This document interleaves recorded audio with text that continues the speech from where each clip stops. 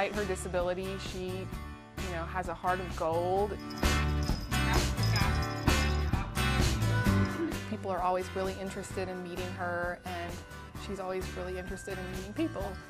Her front legs are deformed, and we call them affectionately chicken wings. We call her a chicken wing Chihuahua.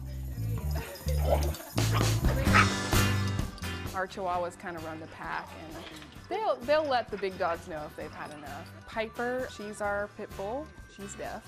She knows about a dozen hand signals. Radar is a dachshund and pit bull mix. It's a very interesting combination. I guess that's one kind of weird thing about him. We found Emilio in the flower bed in January when it was 18 degrees. We rescued him. He is a certified therapy dog, so we go to nursing homes and elementary schools, hospitals. Gabby's kind of our queen of the house. She's our only non-rescue dog, and she totally has the attitude like, I am not a rescue dog. I have never been in a shelter.